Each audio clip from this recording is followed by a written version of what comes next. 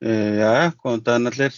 Velkomin á þennan fyrirlestur Azure Kubernetes með honum Roberth Strand. Þetta verður ekki neins svona PowerPoint slætur, þetta verður meira svona demo og svona almennt bara yfir Kubernetes. Hann vil hafa svona meira fyrirspurnir og þannig að fólk getur spurt bara beint á hann og fengi svör. Þannig að hann getur sýnt bara hvað á að gera ef þið eru í einhverjum vandamálum. Þannig að endilega skjótið á hann ef þið hafið spurningar. Þannig að so Robert, welcome to this meeting, and thank you for giving us your time for this. We are very happy to have you here. So I told everybody it's like there will be no PowerPoint slides, and people are going to give you some questions on the way. So I'll have a couple of things. It's mostly not, it's not a presentation heavy thing. So I'll kick off with a couple of slides, and I'll jump into between that and the portal between questions. So just ask whatever you want to ask during this, and we'll try to have a more like an open discussion thing, I think is best. Right. Okay. So yeah, you go ahead then. I'll give you a touch. Yeah. All right. I'll try to actually get my computer to work. So it's a great start. All right. Let's see. All right. I guess you can see this, right? Yep. All right. So, first of all, thank you. Just like a really brief introduction to myself. I'll try to keep it as short as possible. My name is Robert, and I work for Crayon. I work for Crayon Group, even though I'm situated in Oslo and in Norway. So I work for with all the group effort. So I'm not working for just one country. I'm working for every of the countries in the Crayon group. Where I'm trying to do a lot of cloud native things, and well, obviously I also help a little bit here and there with customers these days, even though I'm trying to get out of that because I wouldn't want to do that. But I'm trying to make Crayon better at doing things internally, and especially then cloud native things. I'm a Microsoft MVP for Azure, which I've got my first. This is my first year through with that. Hopefully. Be a second year, and also HashiCorp ambassador for the things that I do with Terraform and automation in general. Like I said, I'm a self-proclaimed cloud automator. That's kind of what I do. I make clouds work by themselves, which is the cool things. I also sit in the Cloud Native Computing Foundation in several work groups and technical advisory groups in there, and do a lot of things with Kubernetes and GitOps, for instance. So there's some details there, like if you want to go on Twitter or GitHub even or LinkedIn, just feel free to reach out and I'll answer whatever you want to know. Let's see, I don't have my clicker here, so I guess I'll do that automatically. So first of all, as like just kickoff points, what kind of experiences do you find folks who are in here have with Kubernetes? Are you currently running Kubernetes in production? Are you thinking of doing so?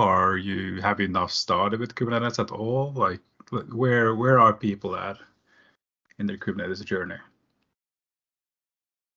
I am currently myself in progress of installing Kubernetes, but there are people here that have already set up Kubernetes. Right.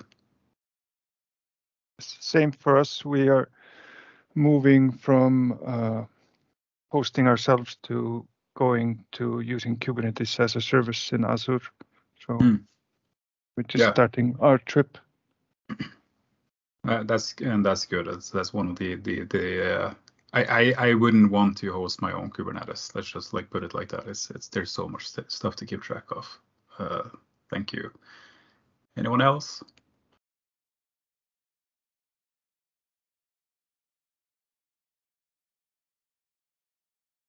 Right. So I guess we have some sort of like mix of people here that obviously have been like mentioned, are running Kubernetes, but probably not in Azure. I have a lot of things related to like the basic of Kubernetes, but I'm gonna skip most of that and rather just let's see, what have I? I have a million slides about a lot of things. So I'm guessing everyone's familiar with containers, how that came to be. But just like a quick, like getting everyone on the same page, we used to have computers. Well, these are the small computers that came after a while. So, mainframe computers where there was like machines standing in rooms, and then you had operators going around operating these machines. And, that worked for a while. But obviously, as soon as you kind of got like these, the personal computer and everything became like microcomputers, as they used to call it, even though they were huge. We kind of got to the point where we had the possibility of having more machines in a tighter space, right? And at that point, we were still doing, what you see on the picture here, going around, and maybe many of you already are still doing that, but having that less virtual but more physical. So you had like more physical networking, you had more physical servers. You couldn't split up a server to do, if you had a physical box, following best practices, you didn't want to put a lot of things on that one server.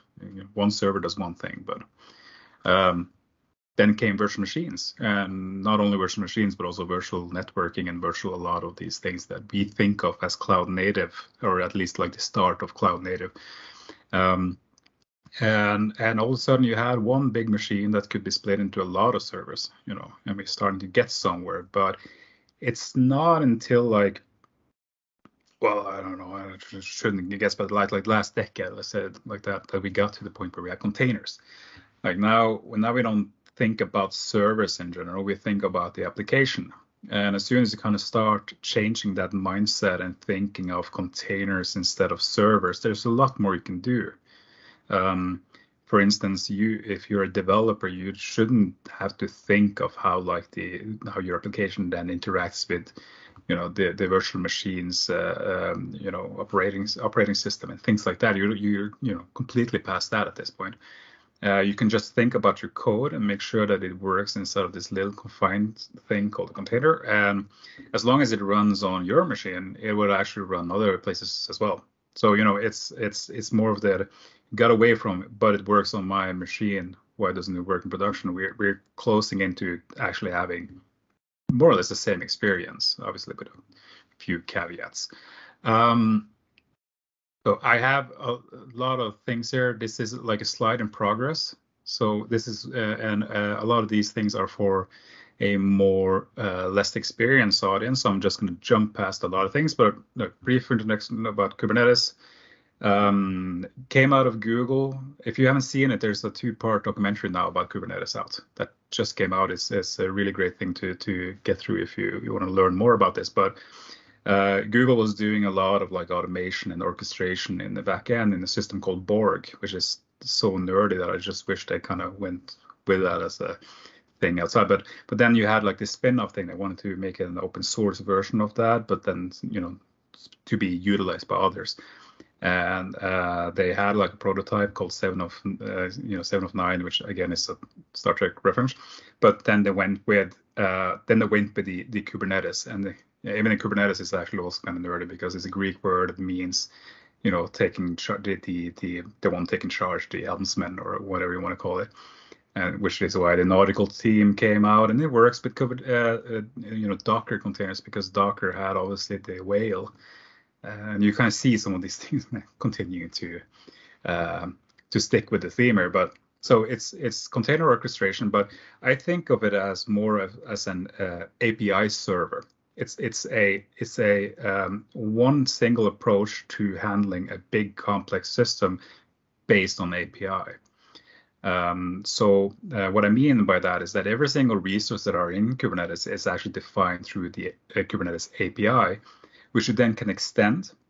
and then you can create what we call you can create your own parts, expand that API, and then create what's called an operator, which kind of, if you go back to the mainframe thing, it kind of takes the same position as that. It's the operator, except that you just define a resource. You say, I want this to work, and then the operator actually goes out and does it. It's not you, so you kind of automate a lot of tasks away with it, and that's kind of how a lot of things in the Kubernetes or cloud native world is built. If you have a tool that will, like if you're having a backup as a service as the thing that you need, you could install a PostgreSQL operator or a MongoDB or whatever type thing. You can find operators that will handle creating new databases and doing all of those things, and you can just define them as a resource, which is really cool to think of, like how you can expand this native capability of the platform itself to do your bidding. But obviously, it's also doing containers. So containers is a very vital thing, but it also does things like service discovery and can help you with automatic rollouts, rollbacks, and scale out and scale down and self-healing. Always like the term bin packing. So you're taking your application, you're putting in a bin pack, and you say, all right, here's the entire thing, please run this. So it does all these things automatically and just makes it simple for you to handle. It also has some secret configuration management. Like I said, I have a lot of things there, but I'll do like 6 words about each of them, because or else we're gonna sit here talking about this forever. But obviously, we have containers, but in Kubernetes world, you have a pod as like your base, unit, which is a group of containers, so one or any number of containers. The most common thing is to have 1-to-1 ratio, but it's just like having that pod as the smallest unit makes it so that you can have things like sidecar patterns. For instance, if you're doing service mesh and you need networking automatically, you can just put another container on the side, and those and your application and the proxy application at that point, they both share the same network level. So they can talk like if they were on the same computer, but then your application, instead of going out into the world directly, it goes through this proxy. And you can do that for a lot of things, secret injection. So if you're using HashiCorp Vault, for instance, that can be a thing. You spin up a sidecar that deals with secrets and can then stash your secrets closer to your application, and solve those things. And also, a pod is a flock of whales. So we're continuing on that. Okay, pods, you can stand up pods, but it's much more easier to use something called a deployment, which then you can say, these are the pods that I want, and this is the template that it should follow, and I want 6 of them. And that just solves itself. Right, cool. But at that point, it's stateless. It doesn't have to be completely stateless, but for sake of argument, it's stateless. So what happens is it just creates like a hash name at the end, and it's random. You can say that it should store some of these things if you kill it, but the idea is to just if you don't need anymore, you can delete the entire thing. On the other side, you have something called a stateful set, which kind of does the opposite. So instead of having like the name and then a random hash, you will have a name and then -0 and so on and so forth. And you have more control to kind of like make sure to keep these things. Like you want these to scale up and down, but if you need the second one up again, it should have the same information as it used to have. Slow animation. All of these works with the volumes, and if you go back a little bit, Kubernetes is built on the idea of doing something very well, and that's the orchestration part and the API part, and then doing stuff more or less on a basic need, so like secret management, and stuff like that. It is there, but it's just stored in base 64, and if you have the access, you can figure out anything. But it's more of a modular system. So You can, for instance, for volumes, if you're using Azure, you can, when you order a volume, it will automatically fix a disk for you. It will, if it's a file share you want, it will automatically fix all those things. So you can just kind of say, this is how the storage that I want to use looks like, and everything else just gets plugged in. And reason why that works is because Azure and Google and Amazon and everyone who has these services are also involved in the Kubernetes project. So they are part of building it in the same fashion for everyone, which makes stuff like this work better.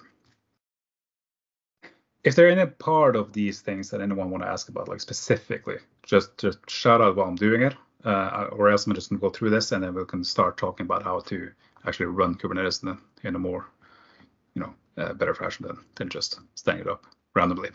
We also have something called a job and a cron job.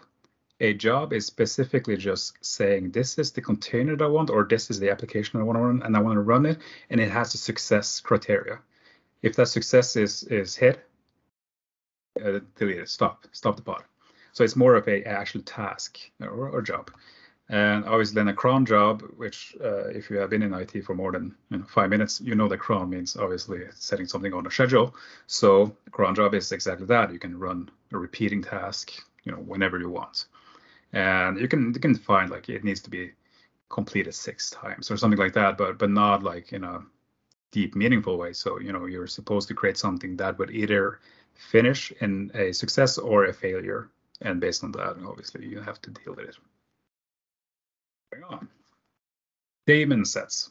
Not something you usually handle that much if you are just using Kubernetes, but if you're, for instance, creating a software that uses Kubernetes as a base, or you have a need to put a single pod on each of the nodes in a cluster, that's a daemon set. So that just makes sure that it's deployed on all nodes. And, like I said, logging and stuff like that, if you have the Azure monitoring agents and log analytics things, all those are daemon sets that are run on, because they need to be able to actually interact with the machine at the bottom itself. Services, again,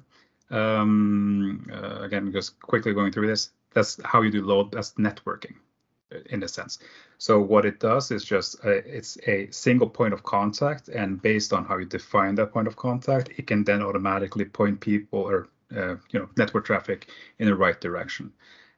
This is something that you can use internally, which is what people how people are usually doing it. But it can also be an external thing. But then at that point, again, since this is like modular, at that point in Azure, you get a load balancer spun up, and that kind of just points an IP directly into your service, which might not be what you want to do. What you probably want to do instead is having an ingress.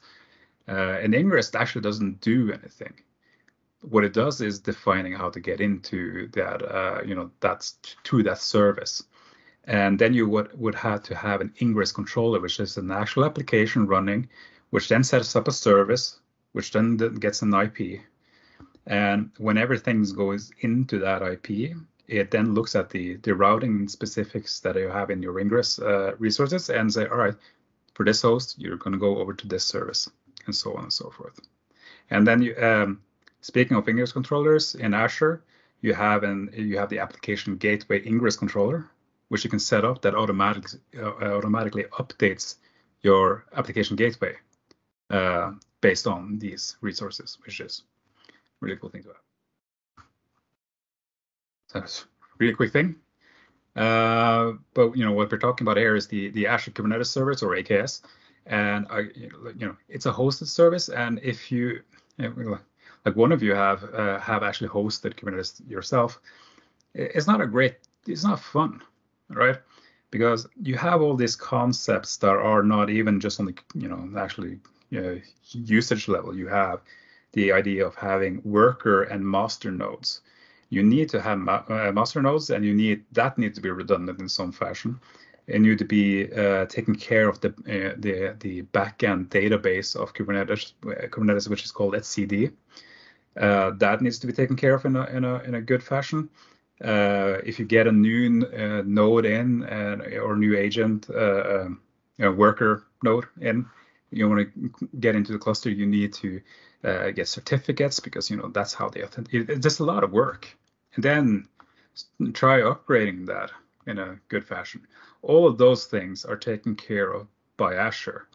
And what they do is they have everything related to the control plane of Kubernetes, the things that are running on the master node. They are hosting that. So you don't even see that. And upgrading versions in Azure is literally going to the menu and say, I want this version from a drop-down menu, and it does that for you. Like anything else, like you need to make sure that everything is set up correctly so you don't break something. But still, it's much more easier than hosting yourself. And Kubernetes have RBAC, so you can create users, you can create groups, and you can create all these roles and give people access. But you can, in Azure, you can also integrate it directly into Azure AD. So you can give people access based on that and not having to go into the cluster and doing things manually there. And also, obviously, monitoring and log analytics, and also application insight, all those things, all these advanced things are already there. Yes, for nodes even, it's not like it's spinning up one machine. It's you create a node pool, and that node pool is a virtual machine scale set. So you can say, I want one node in my node pool, or 100, and you don't have to think about this. That's just get automatically added. So there's a lot of things there that makes it easier, and also a lot of add-ons. The great thing about add-ons is there usually are things that you can install yourself, but instead of you installing it and keeping track of the versions, you can use these add-ons to then just get that installed and also get that updated. And we have a hand raised.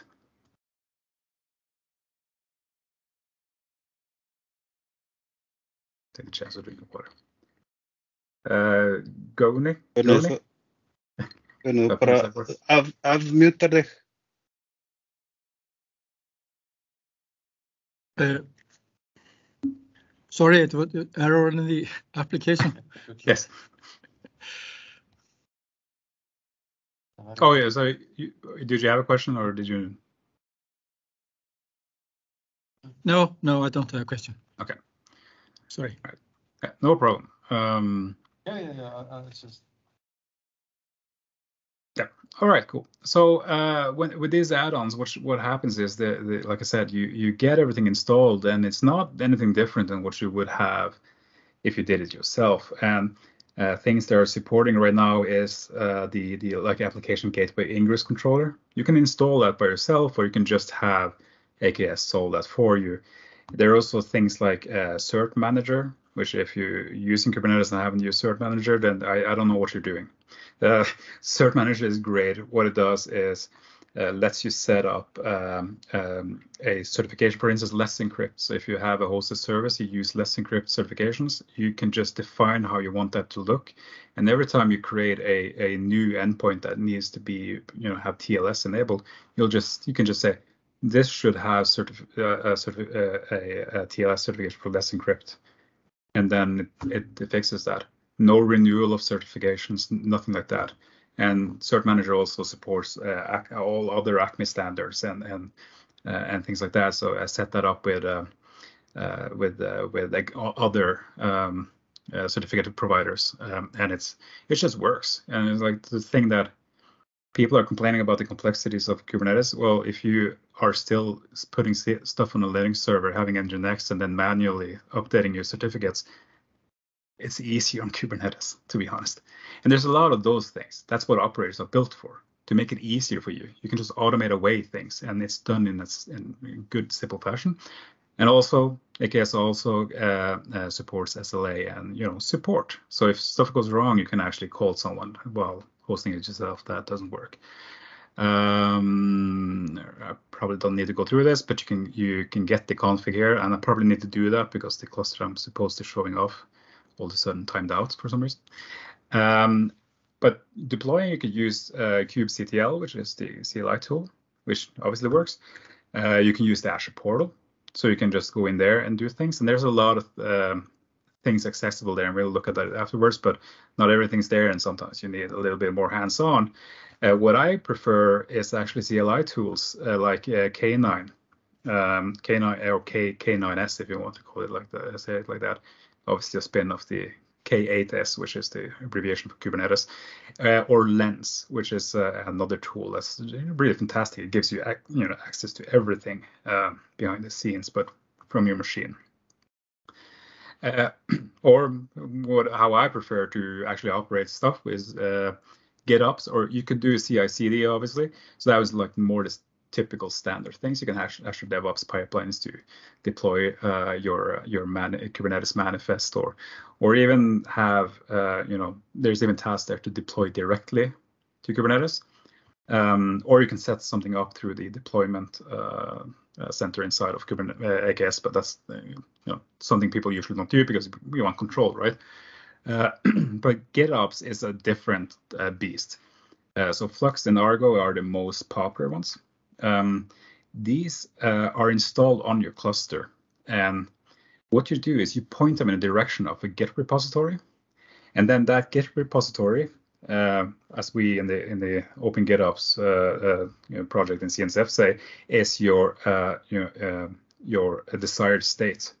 Everything you have in your cluster should come from Git, and then that becomes actually the entrance point of doing operations. So you since Git is a versioned, call it like a database. Every time you do something, it's a new version, right, of that state, and that makes it easy to do changes. Oh, didn't work. Okay, Git revert.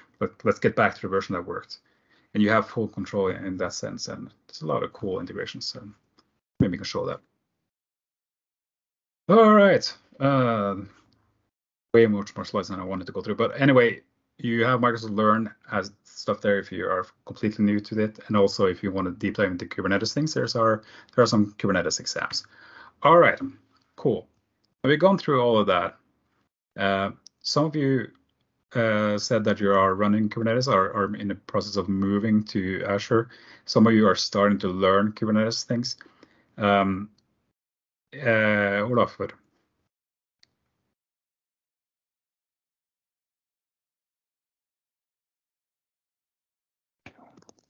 Was finding my mouse to unmute myself. Okay, so I have a question for you. I don't know if it's too detailed, but it's so we are starting our journey to becoming a super Kubernetes outfit.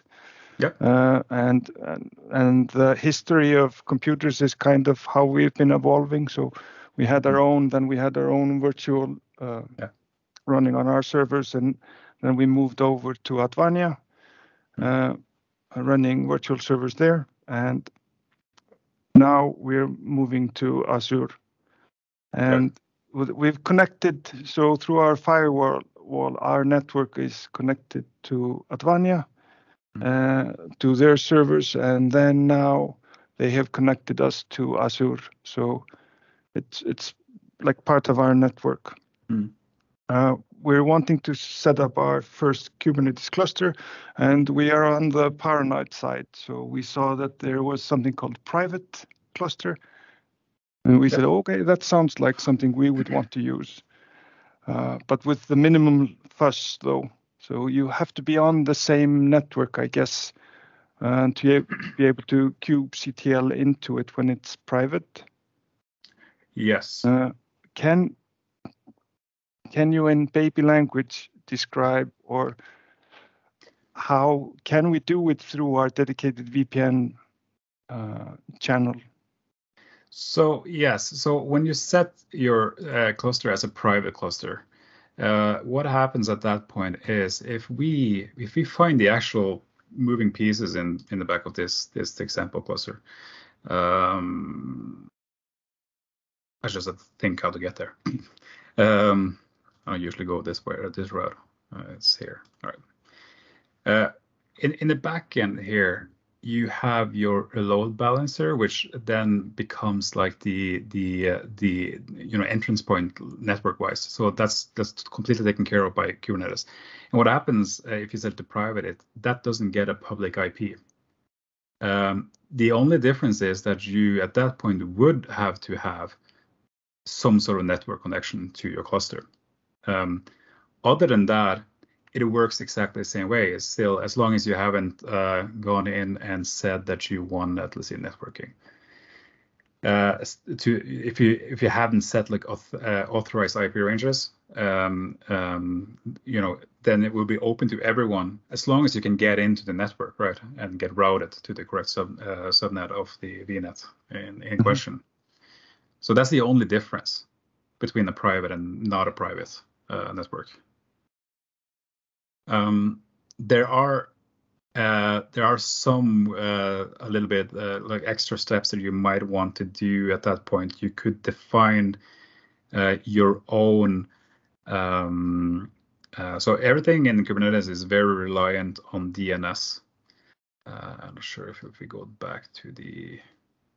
But maybe a small in-between question. Would you set your cluster up as private? Because now we're starting, and this has kind of been a stopping point. We can't get it to work this way. Would you have it as private, or would you? Most of my friends are just running public, and they said, well, Microsoft doesn't not recommend it, but it complicates things. Yes. In the same way as, and again, a little bit of the same way that you have two different ways of doing networking. You have the Azure, which makes every pod has its own IP, or you can use the KubeNet one, which just have like a couple of IP addresses, and then it does a lot of routing on the inside. Using like the Azure one, just getting the IPs makes it obviously easier, because at that point, if you're doing things in firewalls or routing, you actually have an IP for the thing that you're trying to reach. And it gets complicated if you have to do a lot of routing back and forth between cluster and so forth. And it's the same for the private cluster. If you put it on, it's more complicated because you need to get that traffic to reach that in a way. But at the same time, it's not really. It doesn't take away from like the experience of using it as long as you are able to connect to it. Mm-hmm.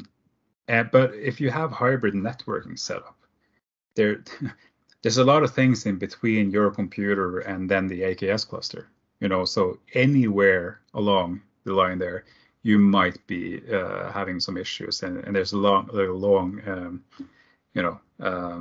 list of things to check. So I'm not surprised that it didn't work like straight out of the gate. There probably are something in somewhere that puts your traffic, makes it go a different route. Do you want to have a private cluster or not? That really depends. Yeah. Can I pitch in? Yes, favorite. Okay, so if you have your internal network paired with the Azure network, then I would go with a private cluster, because you can communicate with the Kubernetes API on your VPN connection. Yep. And then to expose the cluster outside, I would set up a ingress controller with a public IP and change the DNS record to that, and put up an ingress controller that is just on the internal network for the internal services. That's my setup. I would prefer. So for the only thing this is going to affect is the how you access things inside of the cluster, or like the API, for instance. It's like how you access that. If you have something that needs to be reached, like an application that are actually going to be hosted, yes, you will set up an ingress controller anyway. That ingress controller is going to get a public IP. Like, there's no reason to have it there if not. And at that point, you can set up services that people can reach, but you can't reach the API. So that's kind of like the main difference. But again, it depends on your needs. Most of the time, I don't set up private clusters, and I haven't really in a lot of scenarios, because, I work with a lot of people that we aren't using VPNs to connect to stuff because we're in the cloud. So we would rather than just set the authorized IP, which is to make sure that no one else can get in, right? So you can secure it in other ways than making it harder to reach, if that makes sense. Yeah. It sounds, but then spin-off question. Yep. Now, because we've been running, so our cloud is it's behind the Advania firewall, so it's like kind of just another one of our data centers. We were thinking about routing traffic out. Same principle, that traffic coming from our Kubernetes clusters would go out through Advania and out through our public IP addresses. What are your take on that? Should we just stop going through the Advania firewall, or to go directly out from Azure? Or so again, if you have an AKS cluster that has things in it that needs to reach some sort of like central server or reach out to a service that you're running elsewhere, you could set up, like this example says, you can set up like where the egress traffic goes, and you can route it through Azure firewalls or even through the VPN and everything like that, so it doesn't go out online. There are a lot of things that Kubernetes needs that is public. So not only things in Azure, but also just to reach out to Docker Hub, to everything, all other container instances, and some of the things that you might be using also might then need to have internet access. Again, I'm kind of in the middle ground when it comes to security on this level, because at some point you kind of overcomplicate something that doesn't need to be that complicated. If you're using Less Encrypt to do certifications, it needs to reach Less Encrypt servers, for instance. You just make it harder for yourself. But if you have a need to, if you have a requirement to route network traffic into one centralized place, then have that go through some sort of firewall, you could easily do that. But if that cluster has no attachment to any other services that you're having, you might not need to, and they might not even reach anything beyond their own virtual network, for instance. So it has that and the internet, so it doesn't go anywhere. If that cluster gets, taken by some sort of hacker, they can't escalate beyond that point. So it kind of depends, just like with everything else in life. Again, the more security, the more complicated it gets, right? Yeah. It's a you pull one string, then it goes up on the other end. Yeah. I've had a lot of issues trying to get, for instance, Azure Firewall with network trafficking from Kubernetes to work and things like that. And it gets hard for all of us at that point, Yeah, but one of our requirements is that some of the services that talk to us, they expect us to come from a specific IP, so our external. Oh, but at that point you have an external IP. Yeah. So because again, the outgoing traffic is through that same. It gets some public IP for that. So you have a standard IP for everything. All the traffic that goes out. Yes. Yeah. So that shouldn't be a big issue, and also you can. If you look at this specific, you can define, for instance, like a NAT gateway or something like that, but also you can define specifically your IP address, so you have like the same IP address always. So even if the cluster needs to be redeployed, you can go back to the same IP, and no one else has to change. It's just you they're doing all this. All right. Hope that answered. Yep. Tack. Questions. Thank you. No problem. Anyone else?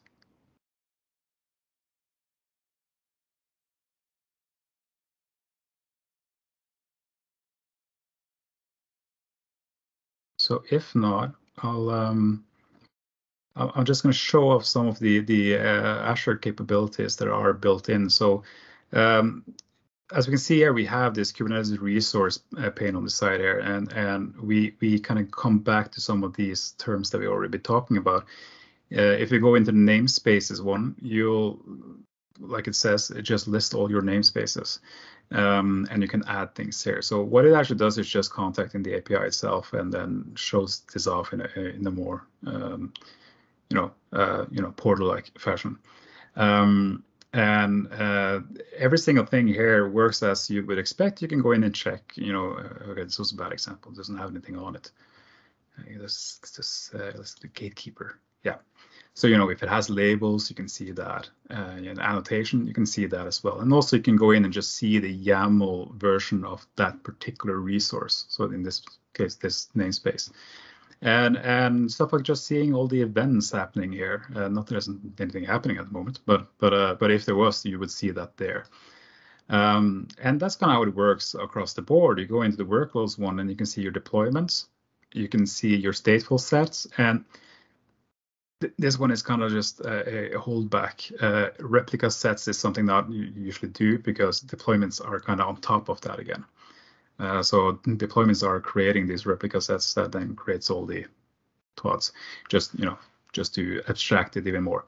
But if you see here, for instance, we have some things in Kube system, which is where everything's running, and we can see all these things here. So if you look at the core DNS one, it's in Kube system, we can relatively easily see go down the line. If we go in here, we'll see the pods that deployment is. So you can see everything like this in a reasonable fashion.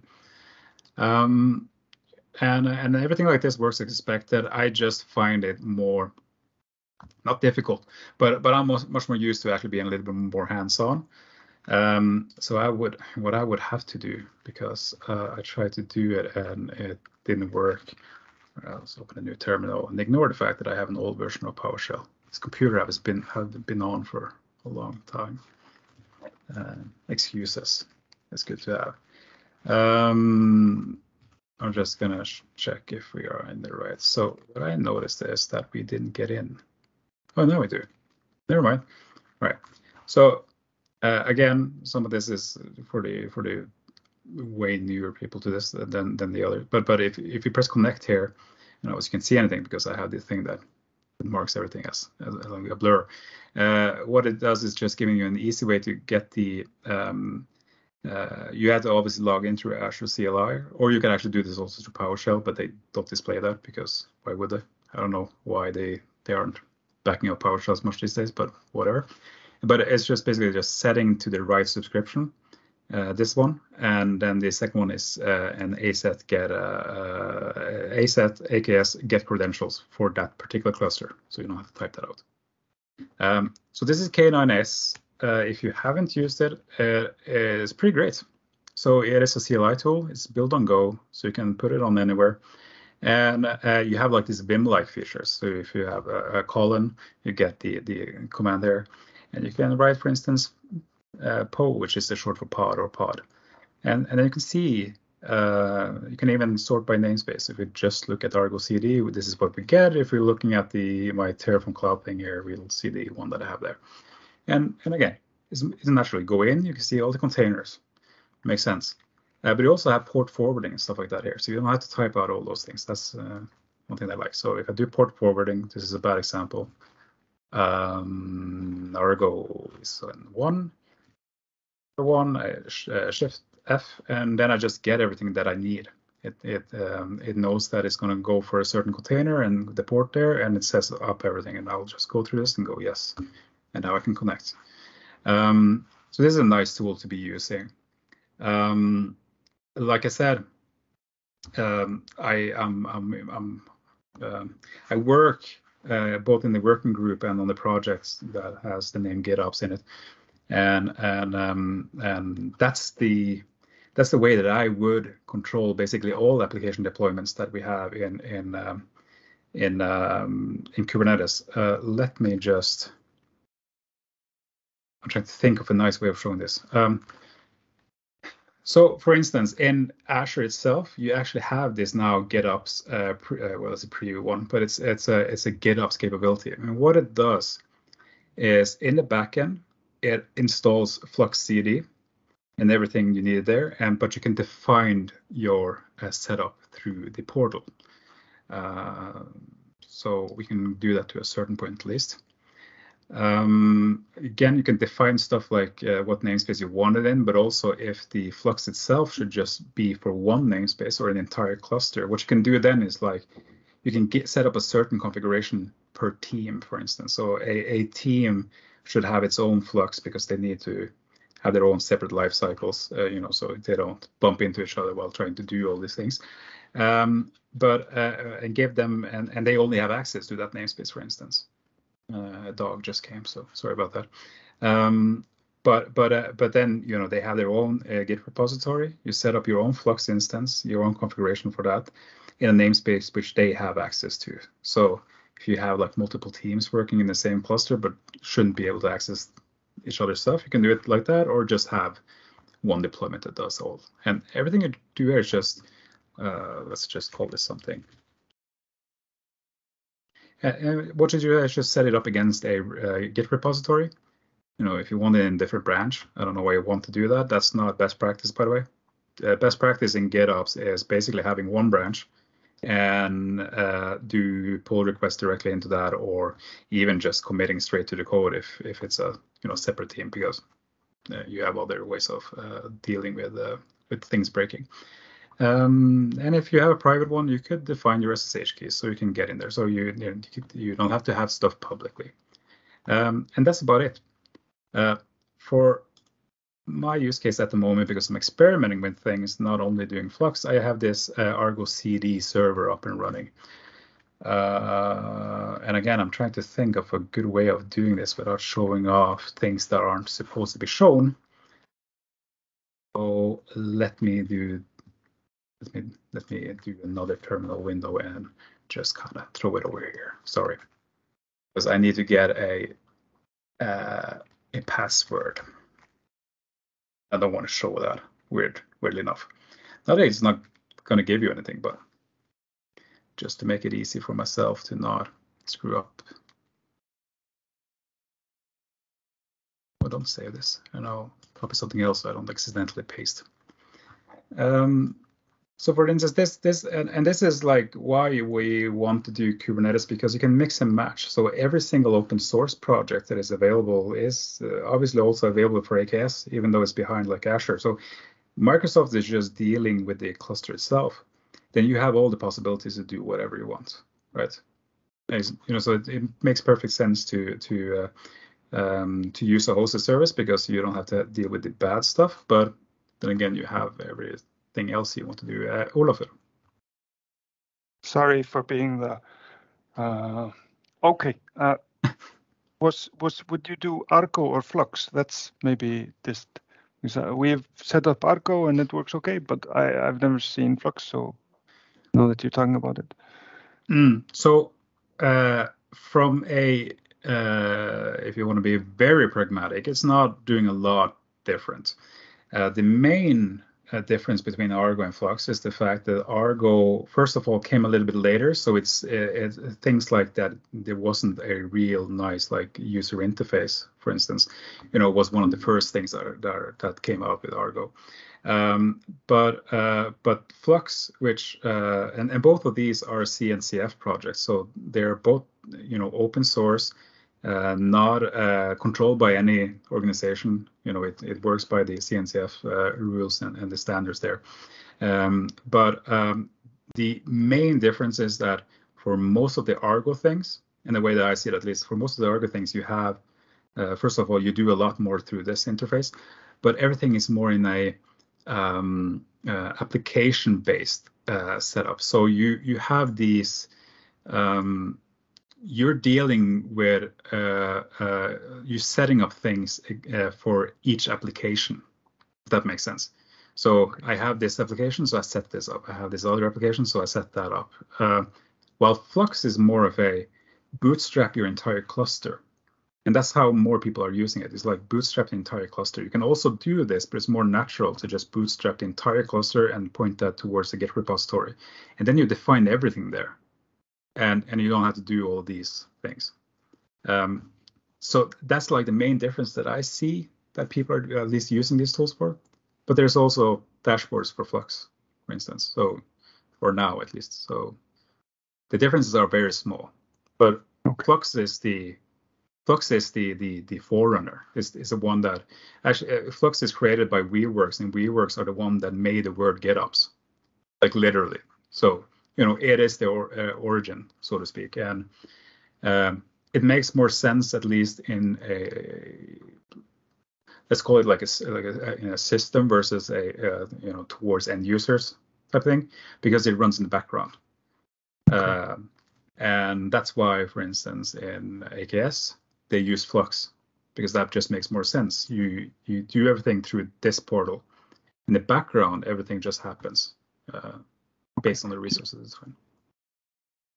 Do you know if I'm using Terraform to set up my cluster? Do you know if I can hook it in there automatically as one of the options, or have you tried it? The GitOps add-on for AKS is still very much in preview, and for Terraform, that add-on hasn't come into the provider yet.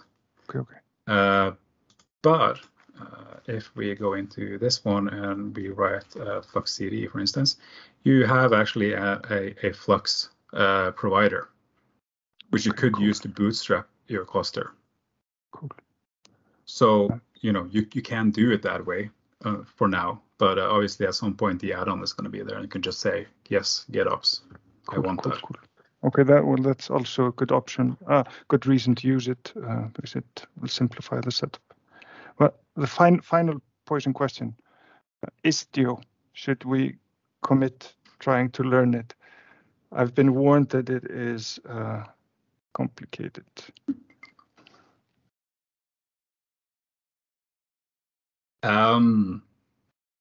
If you're able to find the need for something like Istio, then sure. But if you start looking at it, you're probably going to end up finding all of the things that make Istio, like the combined thing of Istio, and make that work.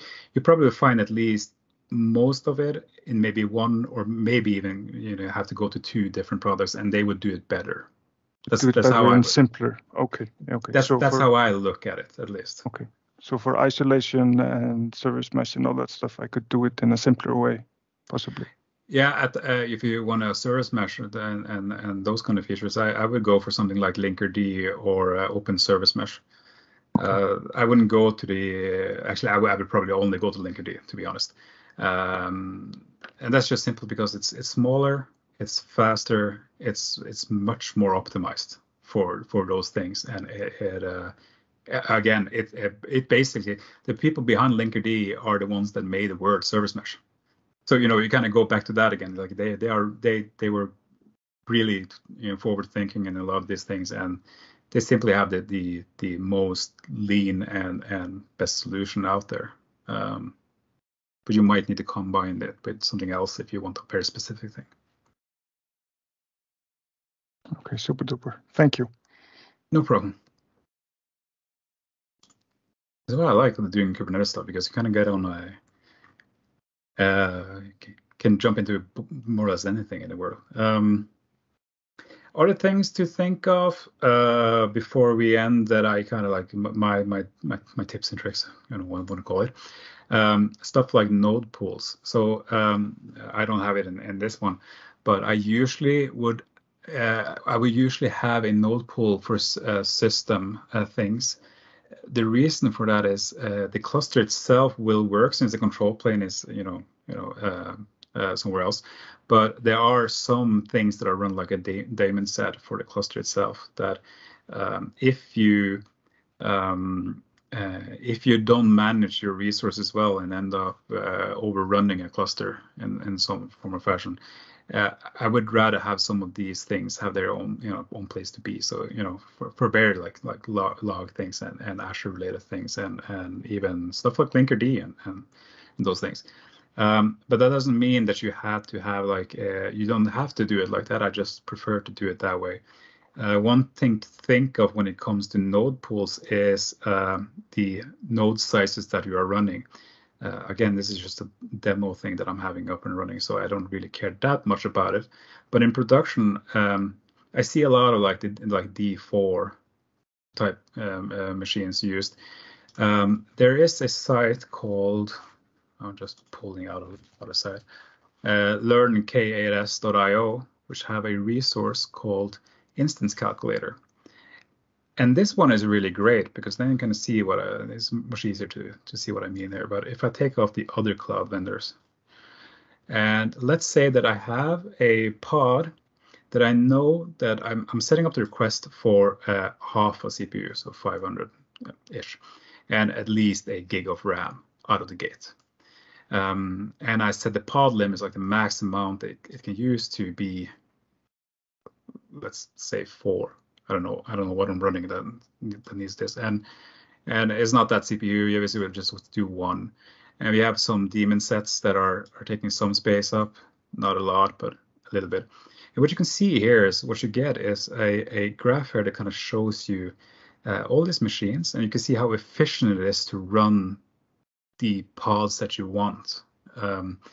For instance, we have this A2 version 2. It's a 2 gig memory and 2 CPUs, and it's 76.49% efficient. You can see we are able to squeeze in 2 pods on this server, and that means that the pod will then cost $32 because that's the price of the VM. So we can kind of look at that, like for instance, like this one.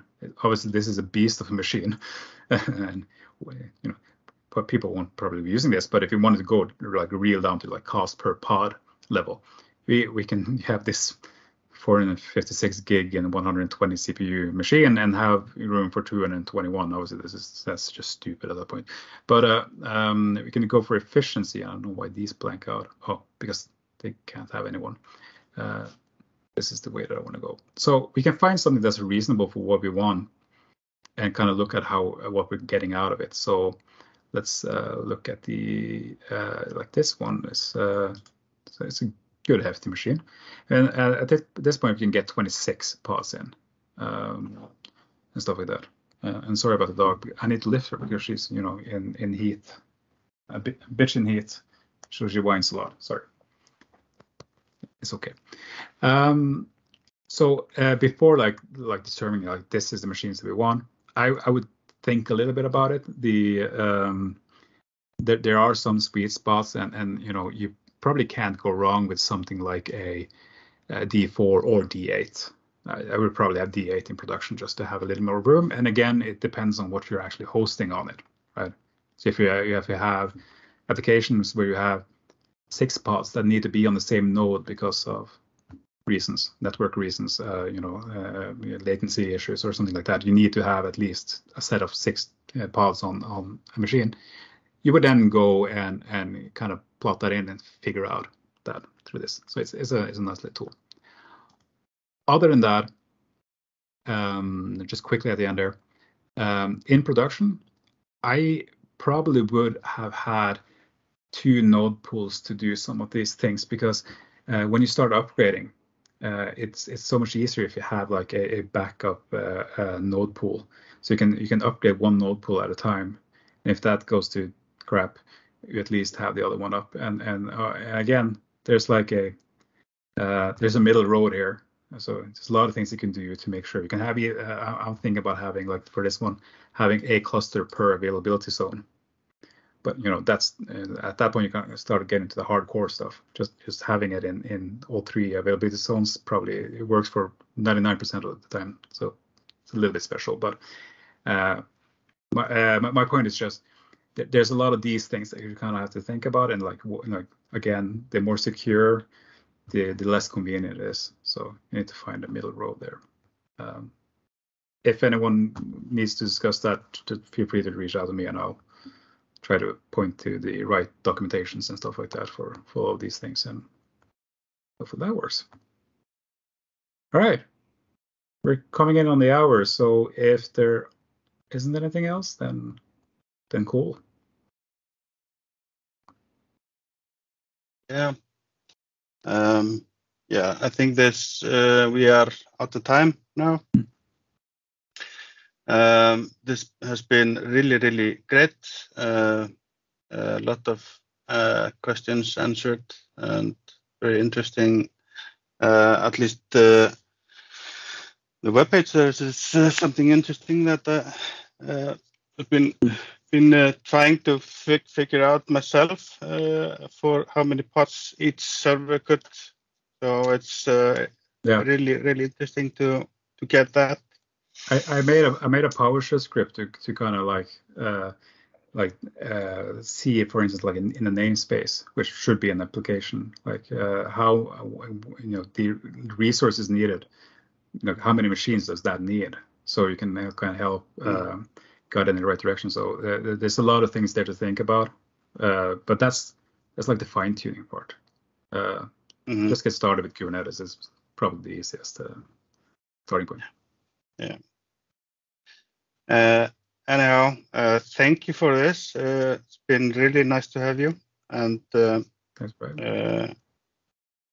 We love having you, and yeah, thank you. All right. Hopefully, you'll come back. Absolutely will.